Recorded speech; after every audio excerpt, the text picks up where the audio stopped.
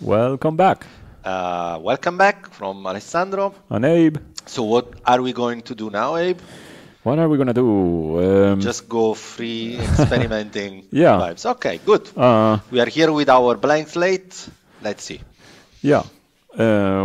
Let's set a size with 1010. Oh, what do you do? Delete. I'm not with my usual keyboard, so I'm here destroying things. Okay. Height 900. Or maybe it should be better a little bit smaller, because otherwise I cover the whole code. Yeah, exactly. So 900 times 900. Right. Perfect.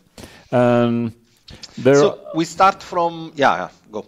Yeah, so there is these, in this list here in this page, ORX or XFX, there's a long list, but the funny thing is it's not even complete. And I was looking, there's one blur where you can specify a buffer, a color buffer, to control the direction of the sampling.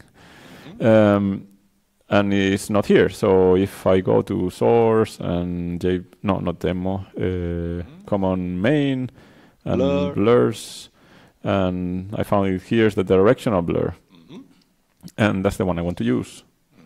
And since I'm here, I can show you that this is kind of new. There's these interfaces. All the effects have this kind of filter. Normally it's 1-to-1, which means that it takes one input and it provides one output. But in this case, it takes two inputs and it provides one output. So basically, the two inputs are the image you want to blur and also the image you want to blur it with. Image. Yeah, the control image. One is the control image, one is the target of the blurs. Okay, good. So let's do here two. So how do we start? The first thing we have to do some place to render in. Yeah. So canvas, render target, RTCB. We can use the same width and height. Perfect. And here we're going to draw something on every frame. So I'll put it here. Let's remember to clear this thing. Isolated. With target. Right. Isolated with target. Yeah. RT. We clear this transparent. And I want to draw rectangles in 20 locations, for example. But do you want the locations to be fixed? Yeah. Okay, so we need those locations first, the file first, right? And now we're going to use our friends. Yeah, the lists. Collections and lists. Locations. Let's make a list of, 20 items, for example. Pick them uniformly from, or radially. Let's do this. Like we can do from polar and okay. Yeah, okay. Polar coordinates from the center of the screen. Exactly. Polar. And then we can randomize maybe the angle and radius. Random double. I mean, for those who are interested, this doesn't give you the same distribution, that it's not a uniform distribution on a rectangle. Okay. So here we have now a polar coordinate. We want to convert this into Cartesian. And by default, the polar coordinate is located around 0, 0. So we have to randomize the radius and angle? Right. Right. We randomized already the angle, but I forgot the radius. So random double. But with boundaries, I would say, between 100. Okay, instead of double 0, then I can do double 100, 400. 400, super. And then we move them to the center of the screen, right? That would be the rubber bound center. So maybe you can start by looking at how this. Wait, are the center is going to be at 450, so plus 400. Okay, this will be inside the screen, I would say, right? Okay, we could try visualize this just to make sure those locations make sense. For example, I can put circles on those locations. Fill them with white, probably, or something. I think they have some default which is visible. No, I think it's white. Let me see. Yeah. Super. Okay. It's not very obvious that they are with a radial distribution, but that's how life is. That's life. That's how life is, exactly. Okay, so this was just a test, and the points are right. So you know what we can do now? We can let's try to draw a rectangle at center at each of this point, but each of these rectangle rotates a slightly different speed. Cool. We can use the index. Yeah. You know. Okay. So we can first start just by putting static rectangles in those places. Exactly. And I'm gonna draw that inside this render target. So let me see locations for each. So we're gonna iterate over all those locations, and now we want a rectangle. Remember, center, right? Yeah, remember that this is, we are in this context, which is now a drawer, so I don't need to specify. I end up doing this anyways. But I don't know. Maybe it's not readable. Clarity. Yeah, exactly. Okay, let's leave it.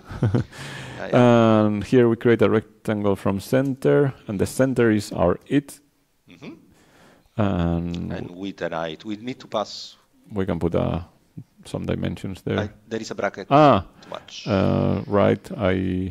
This goes at the end. Yeah. Exactly. Okay.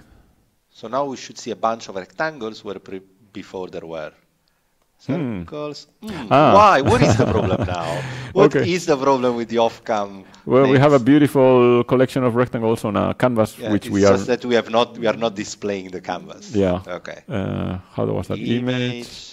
RT core buffer 0. Exactly. And normally you would specify here maybe the coordinates. Yeah, but it's not needed because it's the whole. We want it in the top left corner. So. Anyways. Exactly. Now, so we want to make them rotate. And maybe let's make them rotate, and then we will address the speed of each of them. Okay, so how do we make them rotate? So to rotate, we have to use another approach. We have first to translate to the center, and then rotate around there. And we're gonna need another isolated. Because see, now I translate to IT, so now the translation is going to accumulate. Yeah, we want here 0, and see, we are drawing here with for each 20 times, so we are translating over and over until we are. Maybe we could show them. I mean, in case they have seen it already in other frameworks, the push and pop. I don't even know how to do that. I think it's like push transform. Yeah. Yeah. If you do drawer.push transform. Push transforms. Exactly, and at the end you put drawer pop transforms. I never did that. Yes. The old school style. Yeah. So there we are. Exactly, here we are. But now we are not rotating, so we have not changed anything. Now we rotate. Drawer rotate seconds times 20. Now they will all rotate at the same speed. Yeah. Okay, so now how about we change? How about we basically assign different speeds to each of these points? We can create another list and map locations. So in order to have all speeds, the funny thing is then we are not going to be able to. Then we have to use a for each index. Yep. Well, I'm getting ahead of myself. Yes. But, okay. Locations map. And then we want can have random speed. Double. Or we could do something funnier. Can we do it? Let me think. No, we cannot do it. Okay, I was thinking if we had already the information about the width and height, but we don't. So because we declare it only at the visual stage, so we cannot use this information to say larger rectangle go. You know, the speed is right. Maybe that sounds like a class. We can do a data class. Exactly, but that's a story for another day. That, for instance, for me would call for a data class. Yeah. Okay. In a data class, we could store all this information together, like the location, the size, the color, the speed. Yes, exactly. Okay, but for now it's good. So speeds. So now, how do we access them? So that's interesting because here we iterate through each of these, but we don't have the index. So we don't know. We want to access speeds, for example, 3. Yeah. I think there is another, this approach is the first one I would go through, but there is another one that is using zipping. Yeah, or we can just make pairs. Or we can just make pairs, but this would be like, to be honest, for each index would be the first thing I would do. Yeah. Pairs would be, I mean, the point is that for me, if I'm using pairs, probably I'll use a data class. Like, probably because maybe I want to add colors and I want to add other things. So, okay, cool. All right. So by doing this kind of iteration, we have access to the index, and now we can access to a specific speed, as in speeds I. So that's the corresponding speed, exactly, the match in one of the locations. And we can multiply seconds instead of 20, use speeds I. Yeah, here. Yeah. And if you notice, I use also negative numbers, so some of them will rotate in the opposite direction. Yeah, maybe we can increase the overall speed, maybe we go a bit faster. Much faster, 50. 5 times faster. Okay, cool. Yeah. Very good. And I wanted them not to be, I don't know, to have a different aspect ratio. Okay. Not a square, not squares. Yeah. And maybe we can avoid the stroke. Yeah. And put it to full. Sorry, to null. Full. Drawer strokes null.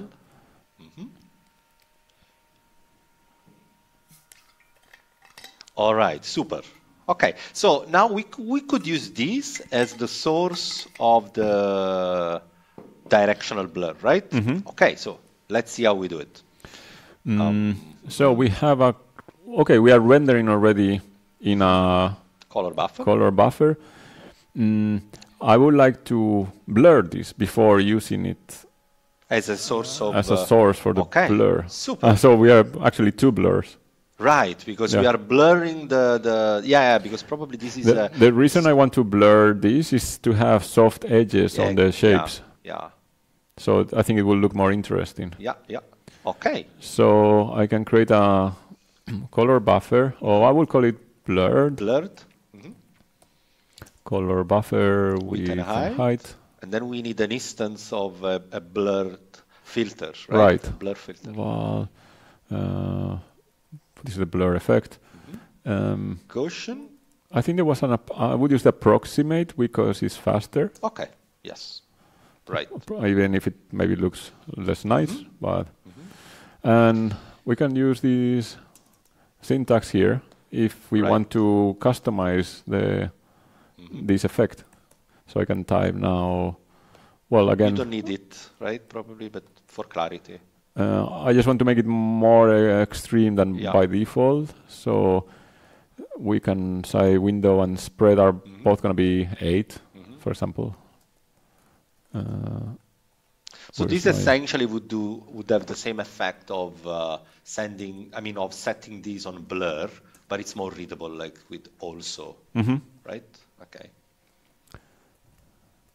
Right. So is it 8? No. Is it also 8.0? It was window what I wanted to change. Window and spread. Okay. Good. Now we have the effect ready, and we just have to make use of it.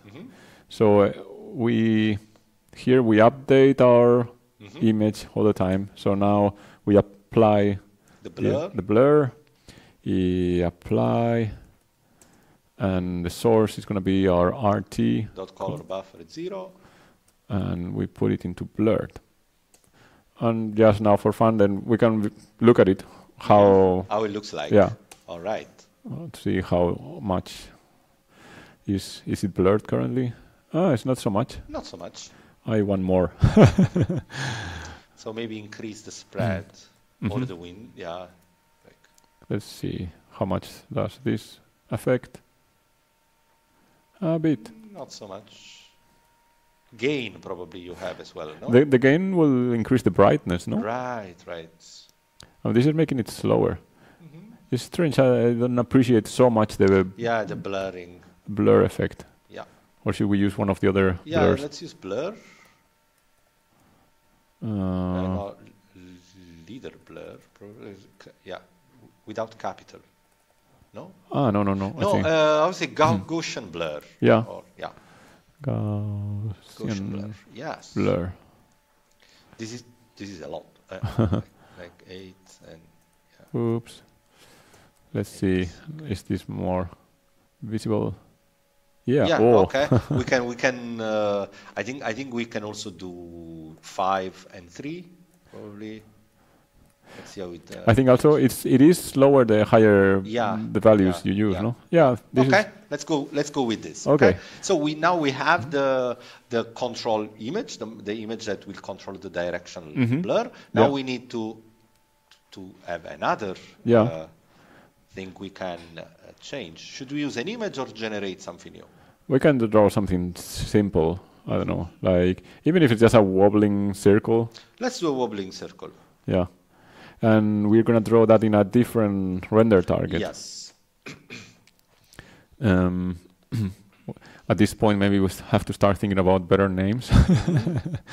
But, okay, RT2, that's not a great name. Well, width and height.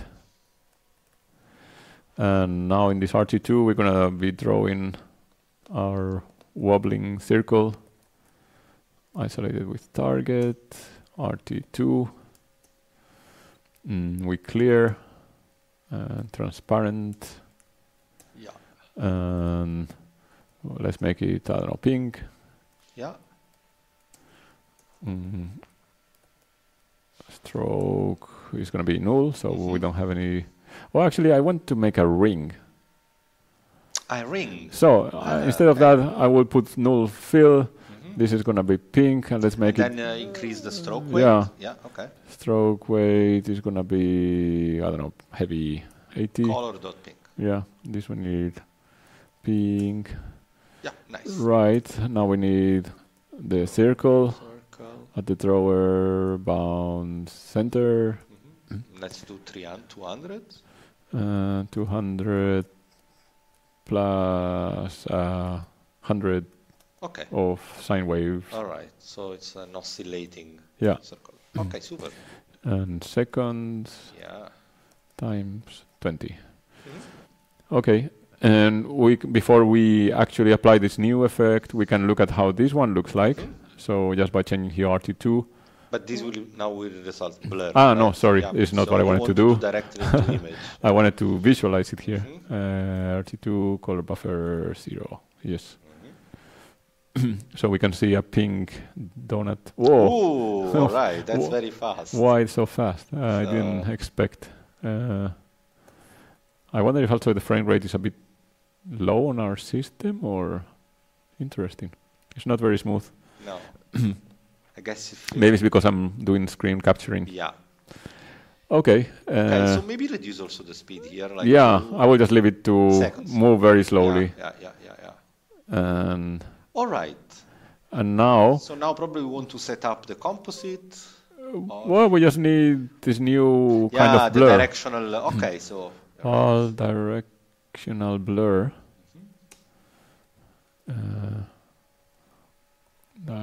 How is it directional blur? Let's use default values and see what happens. Yeah.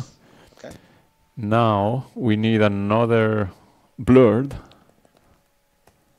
canvas. Directionally blurred. Directionally blurred. This is where our final render is going to be. Yeah. So we're going to use this effect and draw our ring here. Yeah. Okay, where are we? So here we apply to blur. Okay, now we want to use the directional so how does directional blur works? Like the first thing to pass? We use an array. Array of. And here we need 2. I don't know in which order, but we can try and see what happens. So I would think that the first one should be the image to be blurred. The second one, the control, and the third one, the target, the final thing. No? So which one is which? Well, the target is direction. No, Yeah, I wrote it wrong. Yeah. This is, let me look at the names. The effect is directional blur. Yeah. Directional blur, and we apply to this one, directional blur. That's the result. So I would say that now the image that you have to pass is, so okay, so in this way we are assuming the first input is the control. Yeah, maybe it's the other way around, so, okay. And now this is our final image we can visualize here. And let's look at this. It's a bit, it's subtle. It's very subtle, yes. But there's some kind of borders there, like damaged borders. It's very subtle. I don't know if we could do it more extreme. How about we use an image as the source for directional blur?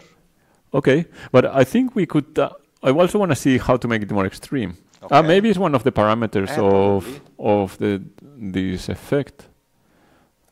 I don't know if it has like a multiplier or something, or let's see, center window, window spread gain, perpendicular. What is a Boolean? So we can play with window and spread already. Right, window and spread. Maybe if we increase those values,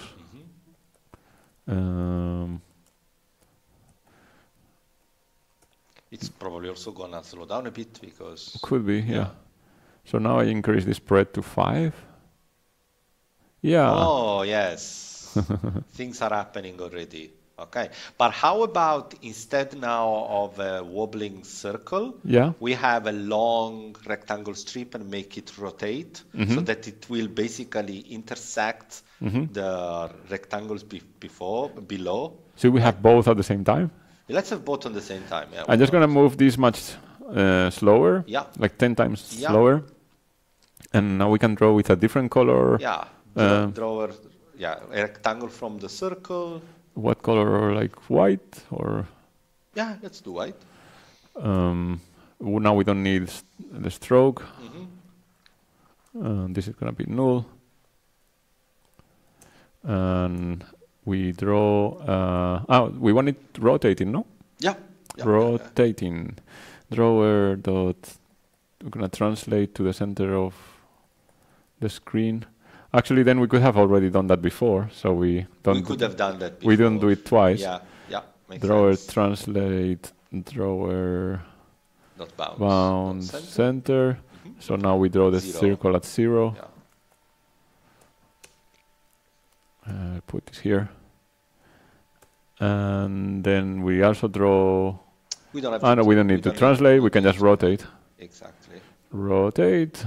Seconds times, I don't know, 30. And then draw a rectangle. A rectangle. From center. A rectangle from center, and the center is 0. Yeah, vector to 0. I love this autocomplete. And there is a bracket. The width goes. Yeah, the width goes here.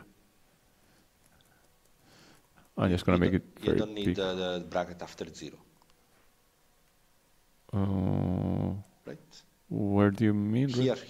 Rectangle from center. Yeah. Cool. All right. So this is gonna be long and thin. Yeah. Or large and like depends. It rotates anyway, so it doesn't matter. Let's see how it rotates. Yeah. Okay. So you are seeing already that on this strip, some blur effect. Yeah. Is happening. It's interesting. And maybe we can finish by adding one more layer of this dithering. Yeah, let's add the dithering. Yeah. I think there is, what was the name? Do you want to add the dither at the control image or at the very end? Interesting. Right. Where's our control image? Is this first one? Exactly. So after we apply blur, to that we can apply on it again the dither. So now it's getting confusing. We draw here on this RT. Yeah, but if you scroll down, you see here we apply to blurred. Blur. Then we can do dither blurred, save it on blurred. Okay. It's not only blurred at the end, but okay. We Dither, need to define. apply. Yeah. I'm just writing it so I don't forget. Sure. And I also don't know if can we use the same or We will not. discover But now. yeah. So let's create a Dither dither variable. somewhere here. Yeah. Well, dither is. I have to look at the names because I don't remember. Dither. Color distortion dither. There's a dither. A dither. Maybe that one. I don't even know what it does. It's a selection of dithering effects. So let's see what it does. A dither. Funny name. I'm gonna control click and there's not so much. There's patterns. There's 3 or 4 different patterns between 0 and 3. And levels. And levels. Yeah. Interesting. Let's start with the default. Yeah. And see what's going on. Let's see what happens if this works or not. Do we have any error? No. Or anything visible. I don't see much effect. A little bit, yes. You can see that it's a bit grainy here. On the edges. But it's very, very, very subtle. Maybe we can make it more extreme. So what was it? There were levels. Yeah. Parameters. And what was the levels? Levels was 4. 4 and pattern was 3. And we can see that the suggested maximum is 64. So I don't know, 32. 32, yes. There you can see I'm a programmer, like of course, power source. Other person wouldn't say 32, tell me a number. Not much. It doesn't show much. No. Probably it's also because dithering a flat color maybe shows less. But we could try to dither the end result. And also we can try these patterns, which what were there? 0, 1, 2, 3. We don't know even what they do, but pattern 0.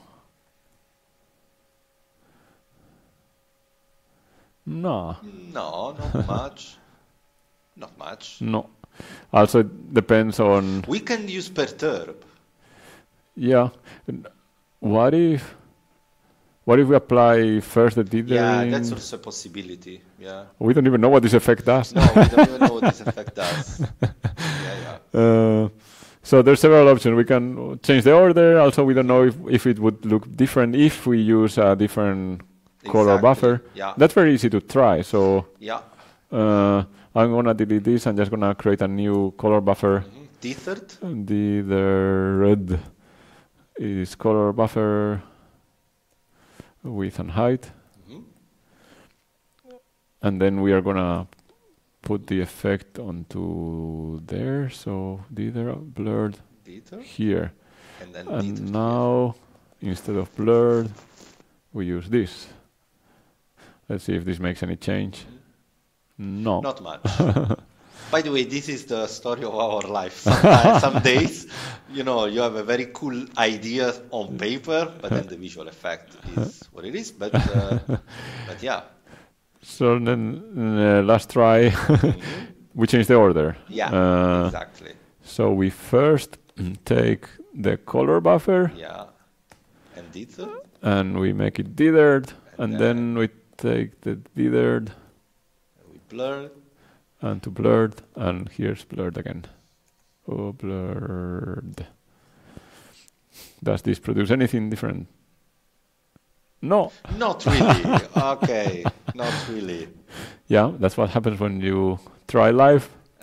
I'm sure I've used some dither effect, but I don't know which one of these it was. Maybe the control Luma halftone. This one. That should be easy to try also. And then because we can just change the instance here and probably who knows if the parameters are the same. Luma halftone. No, but this you just delete. I'm just going to look at whoa, this has a lot of parameters. Whoa, a lot of stuff. Let's try what happens out of the box. Let's hope that the defaults are interesting. Not much. No, not okay. much. Not much. Then we can come back in a future episode when we figure out. Exactly, and show a much better result. You know how it would be interesting if we use a GUI and then we can explore those parameters. And we can explore the parameters. Okay, this we can leave it to the viewers probably. Yeah. And have fun with this. Yeah. But hopefully you have seen how trial and error work, and how It's not difficult to go through it, and it's like goofing around is very fun pastime in OpenRender, and maybe you'll spend time with this filter as well.